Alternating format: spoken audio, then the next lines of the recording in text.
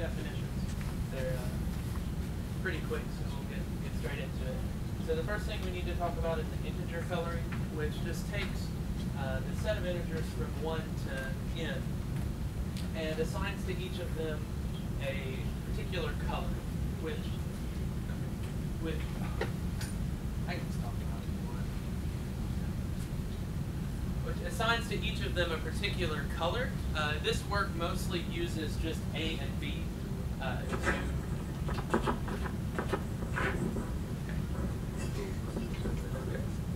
Sure. So this work mostly just uses A and B. So here we have an example of we're coloring 1 through 15, which we use just that bracket notation and omit the 1 just for a little bit of ease there. So we can see that we've assigned to each of these integers 1 through 15 a particular letter, which we're calling colors. For example, delta of 1 we've colored with a B, delta of 5 we've colored with an A, and for each of those we could write out a similar equation. So the next definition is monochromatic. So that's just saying that we have a set of these integers which are associated with the same color. So for example, if we have the set Q there, 3, 5, 6, 8, and 12, which we have with the little arrows there, we can look at those and see that they're all colored with the set, or with the color A. So that set Q is monochromatic. So we have another called set precedence. So if we have two sets, two of these integer sets, we say that one precedes another if the largest element in our first set is smaller than the smallest element in our second set. So we'll again use this same coloring. So let's say B is 1 and 4. We have B prime being 6 and 8. So our largest element in B is 4. Our smallest element in B prime is 6. And unless I've missed something over the past few years, I think 6 is larger than 4. So our set B precedes B prime. And we use this notation, a little less than sign with a subscript P to denote that. And the final definition that we have is diameter. I'll just talk. So the final definition that we have is diameter, which refers just to the distance that we have between the endpoints of our sets. So if we have the set C here, 9, 11, 14, and 15, we say that its diameter is just the largest element, subtract away the smallest element. So here we have 15 minus 9, so our diameter would be 6. Now we use all of those definitions to create this idea of permissibility, using some parameters here, M, R, and T. So we say that an integer coloring of bracket n colored with R colors is MRT permissible if there exist T monochromatic sets of bracket n such that all of our T sets are monochromatic. They all have the same cardinality, which is, in this case, M. Each set precedes one another, which just means that they don't overlap. And the diameters of each successive set is non-decreasing. So they can stay the same, but they can't get any smaller as you move forward. So we have an example of this. This is that same coloring that we had on the first few slides. And so this is a 2 coloring. So our R, in this case, is 2. Let's say our M is 3, and we pick 3 sets, T to be 3. So if we consider the set B1 as 1, 2, and 4, with those arrows there, if we have B2, B5, 6, and 8, we can say B3 is 11, 13, and 15. I'll just talk this again. 11, 13, and 15. We can see that each of these sets, when taken collectively, they're all 3 monochromatic. Now I will say that our B1 uses the color B, B2 and B3 both use the color A, which is completely fine as long as individually they're monochromatic in themselves. So all of B1 is colored with B, all of B2 is colored with A, all of B3 is colored with A. So they are monochromatic. They don't overlap, they all precede one another. They all have cardinality 3, and they all have non-decreasing diameters. So the diameter of our set B1 is 3, B2 is also 3, and the diameter of B3 is 4, so they don't get any smaller. And so what that means is that our string up here, delta, is 3, 2, 3 permissible. So our M was 3, we used 2 colors and picked 3 sets out of these. So this string is 3, 2, 3 permissible. And we use those parameters to define a function, f of m, r, and t. So this function takes in those 3 positive integers, m, r, and t, and it describes the least positive integer n, such that every r coloring of n is mrt permissible. So no matter how you color that string, no matter what you do, you can always find sets, t sets, so that your string is mrt permissible. And in fact, this is a well-defined function, and it follows as a consequence of van der Waals theorem from almost 100 years ago. And we also will, just for ease of talking, we're going to shorten these m and r. We're going to omit those here in just a minute. I do want to talk a little bit about the motivation of this work. So in 1995, Ari Bialystocki, Paul Erdős, and Hanno Leffmann studied this thing called zero-sum sets, which of course have been studied far before 95 as well. But a zero-sum set is some set of integers that's colored with zm, that if you add all of the sets, or all of the elements in this set, you're going to get something that's 0 modular that m.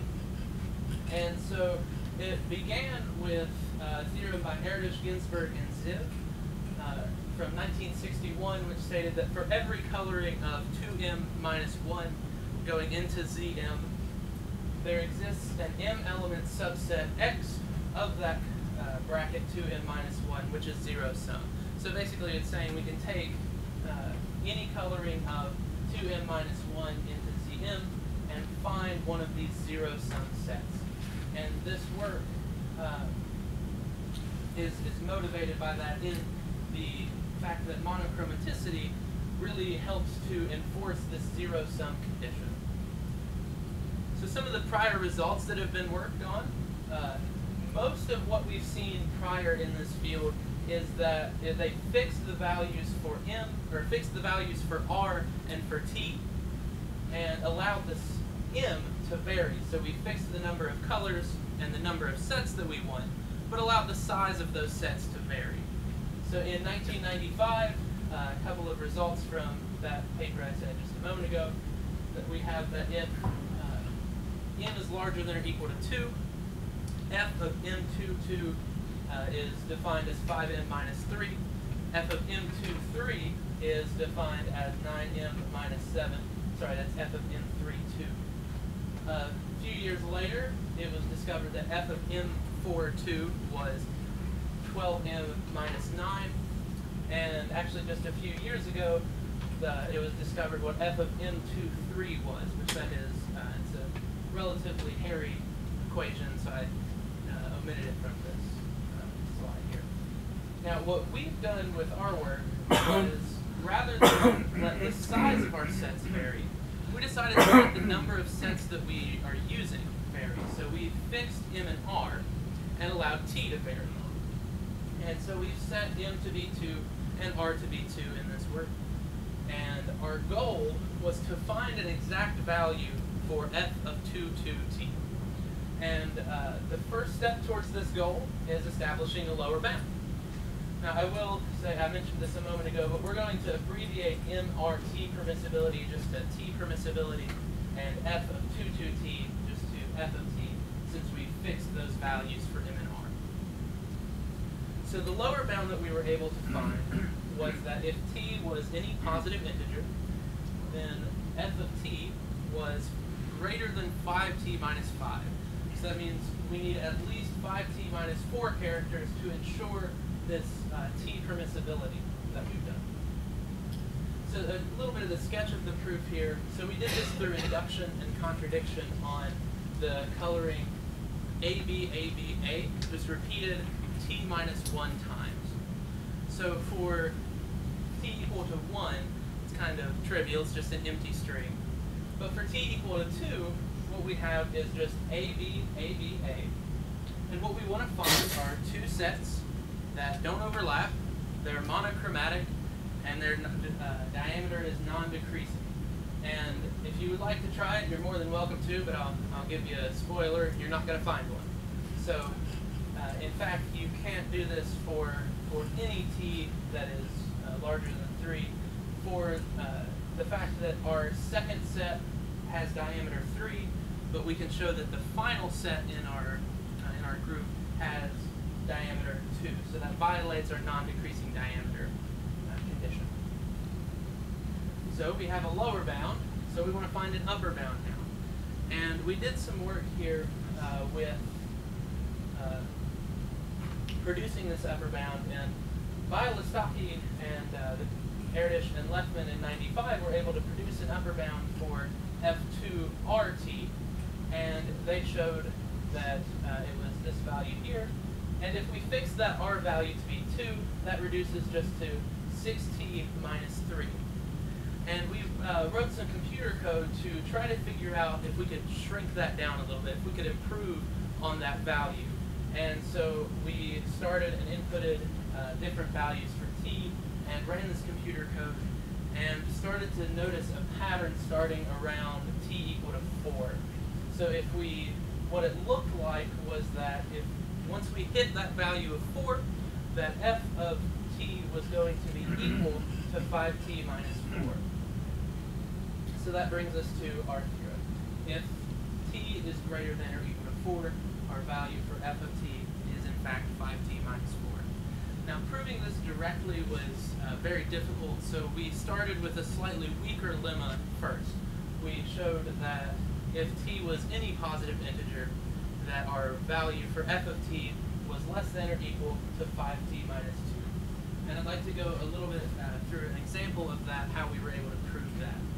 So if we let t be 4, that means our 5t minus 2 would be 18. And this is just an arbitrary coloring here. I just chose this one because it works out nicely, but you could do this with, in fact, any coloring of dt. So the first thing that we're going to do in determining how we can find these sets that make our string t permissible is we're going to find what we call triples. So a triple is just 3 characters all placed consecutively that are colored with the same color. In this case, they're all colored with A's. What we did next was to divide our string on our doubles. So that's just 2 characters placed together that are colored the same. So here we have 4 different substrings there.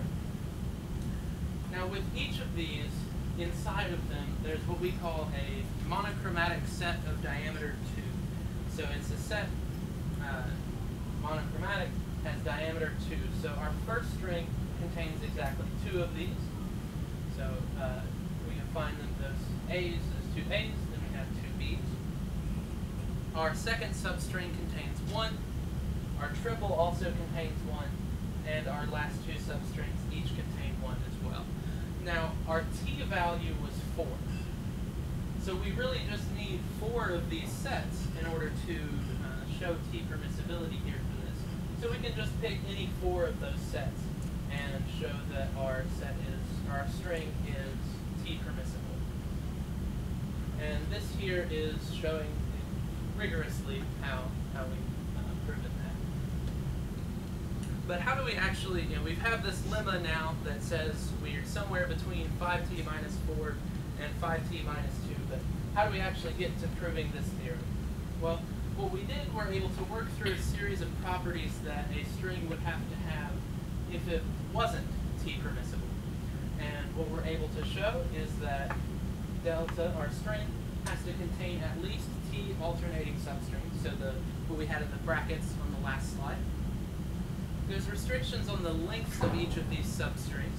That is, they all have to be of length equivalent to 2 mod 3, except for 1, which is length 1 mod 3. You can't start or end with a triple, and in fact there's only 1 triple if you're not t permissible. there's also some conditions on what you can have around your triple. That is that it has to be bounded by that string of 1 mod 3 that we mentioned here in the second property. We also were able to show that delta has to end with a string of length 1 or 2. And there's conditions on the last 3 or 4 substrings that we have. Now, these first properties were relatively easy to show with just some manipulation of the sets that we had. It's the last property here that proved to be the difficulty. And what we were able to do is to classify what delta has to end with in order to be, if it's not t permissible. And each of these have a particular meaning. Our little t there is just representing a triple, and those numbers are the length of the individual substrings. And a bar just represents modular 3. And with each of these, what we're able to do is some more manipulation of what we can do with those sets, and show that no matter any of these that we end with, our delta is in fact t permissible. So what that means is that there are in fact no strings that can satisfy all of these conditions. So what that tells us is that delta is in fact, or f of t is in fact 5t minus 4. Now I'd like to mention a little bit of the future directions that we could go with this work. We've started to look at what would happen if we increased the number of colors that we have, and we were able to indicate a lower bound here on if we included 3 colors, f2, 3t, and we found that it was 7t minus 6, and it uses a very similar construction to the lower bound for f2, 2t. Just we've got that extra color in there. It's just that string ABC, ABC, A, repeated t minus 1 times. And it's pretty much an identical proof to what we used before. And in fact, no matter how many colors that you choose, whether it be 5, whether it be 50, this same string will in fact work just with the proper number of colors. You repeat each color twice, and then tack an extra A on the end. Repeat those t minus 1 times, and that string will in fact be sufficient to show that you have a lower bound. That is all for me. Thank you.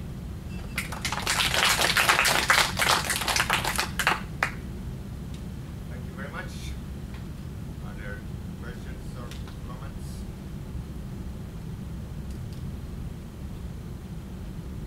So on your last slide you have a lower bound, so what do you think the right value is?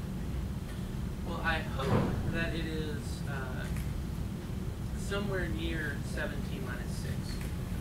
I think that it's going to be somewhat larger. If you recall some of the prior work with Bialystocki, the upper bound that they found would be, I think that was somewhere in the neighborhood of 10t.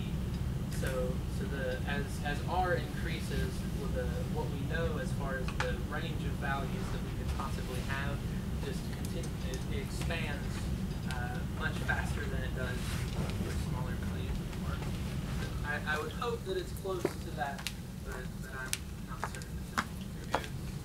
Carry out the experience. Not with that, because so when we did that table you saw, when we computed that, the last 2 entries in that table, actually we had to take and split our search space into about 30 different collections, and we commandeered a computer lab for an entire day and ran those on each of 30 computers for about 12 hours. So we're a little wary of trying to increase the number of colors as well.